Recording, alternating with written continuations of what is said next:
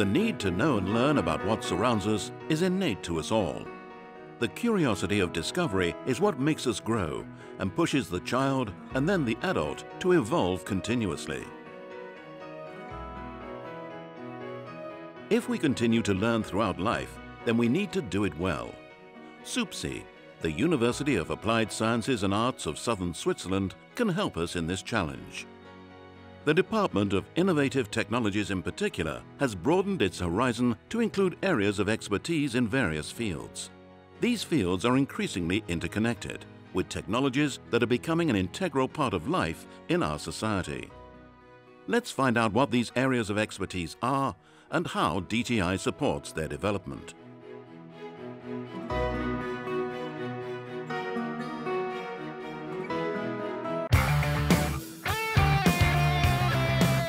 New technologies are profoundly changing our lives and the world of industry in particular. What we are experiencing is, in fact, a fourth industrial revolution. This is a revolution made possible by the use of intelligent machines that are interconnected and connected to the internet. Hence the importance for us of studying and developing systems of machine-to-machine and human-to-machine interaction capable of increasingly high performance. Here at the Department of Innovative Technologies, however, we are looking much further ahead. We are working on machines that one day will be capable of self-assembly, and this is not science fiction. The next step? To build a virtual factory, allowing the simulation of processes and performance.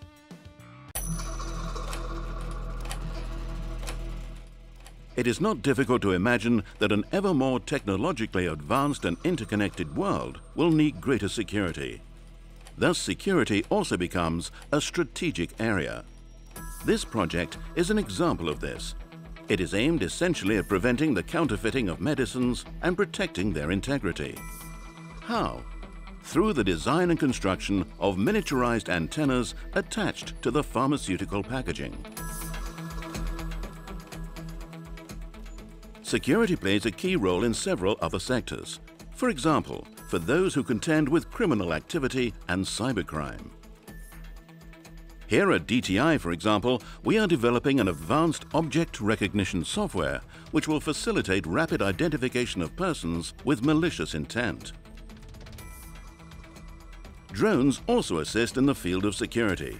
And not by chance, our department is developing a system that uses artificial intelligence to enable these machines to independently support humans in such situations. For example, for missing persons. Applied science and health are an essential combination today and will be increasingly so tomorrow. For this reason, here at the SUPSI Department of Innovative Technologies, we are studying new diagnostic and treatment systems in various sectors, from oncology to prosthetics, and from ophthalmology to home-based care. Home-based care is becoming increasingly intelligent, thanks to the development of home automation. What are we developing for the health sector here at the DTI? Let's see some examples. Starting with home-based care, this can be performed remotely by doctors via video conferencing, thanks to wearable sensors and online monitoring of the recorded data. Early diagnosis of a carcinoma is very important. For this purpose, we are studying neural networks capable of automatically recognizing images in histology and therefore of speeding up diagnosis. Another area in which DTI has several excellences is that of the environment.